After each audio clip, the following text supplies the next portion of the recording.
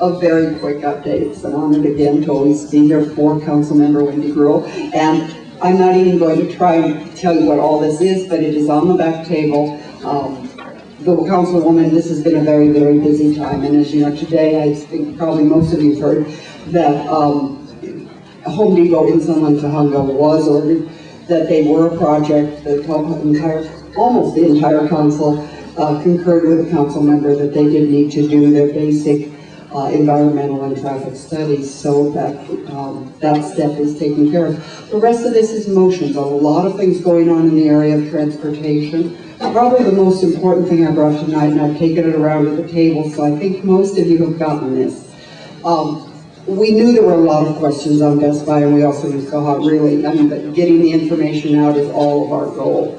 So we did a list of actions and things that we have been doing in the council office, and many of these we will continue. I have a commitment today from DOT that they will begin, once it is open, doing follow-up studies, looking at what does change and what can be dealt with in what ways. So again, it's a work in progress, and if you want extra copies of these for any of your neighbors, if you know someone that you think would be interested, I've got them at the table.